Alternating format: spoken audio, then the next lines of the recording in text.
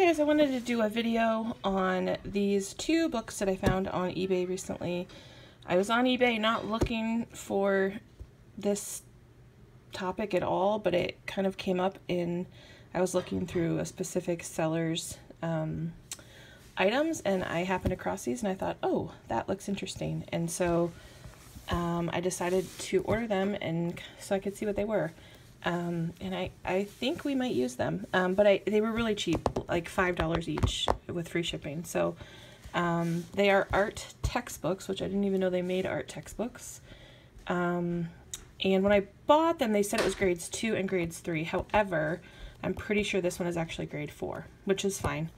But I wanted to share them because I know that sometimes art is an area where sometimes as homeschoolers we struggle, and there's a lot of great options out there. However, I kind of liked the idea of this guiding me, so I just thought I'd do a little bit of a flip through and show you some of the things in this book, so people know it's out there, and if it's something that looks like it might be a good fit for your homeschool, you might be able to find the grade you want on eBay. I think we're going to get grade 1. I'm actually having trouble finding grade 3.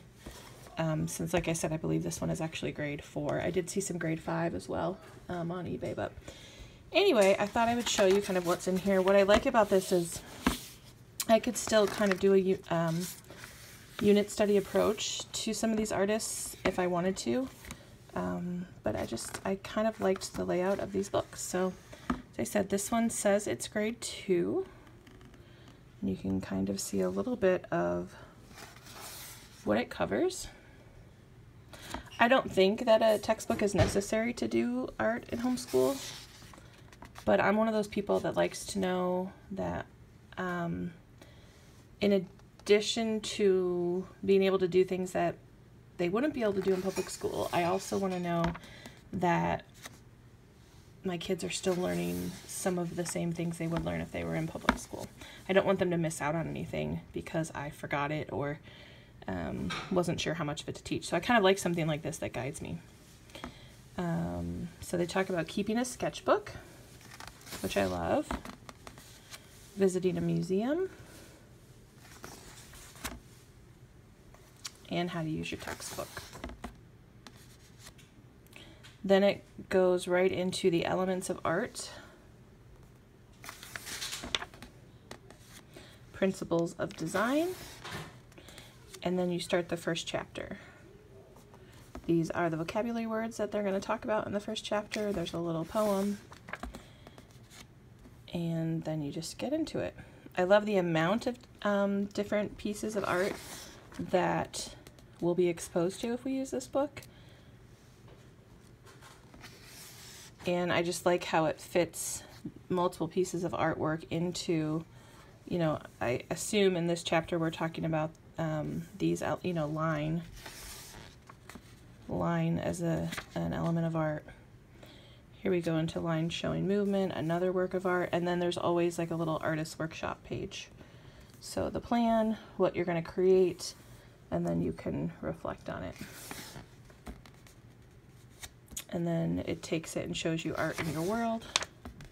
And then here we're into the next lesson. So again, multiple pieces of artwork. There's the artist workshop. So some of the lessons look longer than others.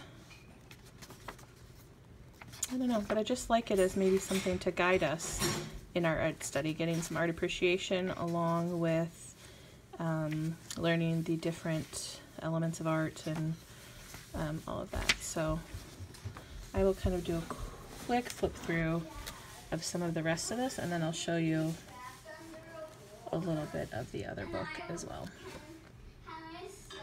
It looks like, is this all section on techniques in the back? Let's see. Art safety, oh yeah, art techniques. So it talks about different techniques and different media, it looks like, that you can use and how to do it. So I kind of like that as well. And then, let's see. It looks like, here we go. So you can locate the birthplace of different artists that they shared.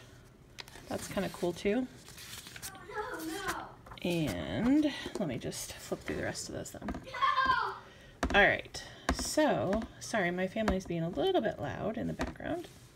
They must just be really excited about this book. Well, I love to do art. I know. Making Batman So symbols. this would be grade 2, and then as I said, I'm pretty sure this one is grade 4. You can tell there's a big difference in the level of the text in this one versus the one I just showed. I love you too. Versus the one I just showed you. I thought I was going to have a nice quiet time to show you these because I asked my kids to go play in their room. Sorry, we just like watching your videos. Clearly we're having some listening problems. So here we go with keeping a sketchbook again, visiting a museum, how to look at the art, how to look at your textbook, talks about the elements and principles again, and then gets into lesson 1, main idea, artist workshop, and then on to the next lesson. So anyway, you may have all known about these. I didn't, and so I was really excited about it. Like I said, I'm going to order grade 1 as well, and I'll probably try to track down grade 3 just because now I kind of want to have a whole set. These books are not brand new. They're probably, I think they're 10 to 15 years old, so you're not going to have contemporary artists in here necessarily. Well, this one has a nice little art history timeline. Get out of here. A gallery of the artists that they showed. And then it's got principles of design in the back too. Techniques as well.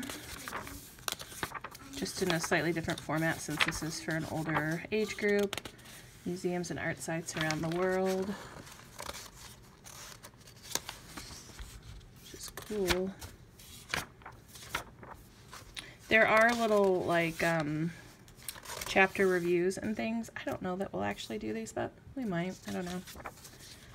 So anyway, I just wanted to share these with you in case they would be of interest for you in your homeschool.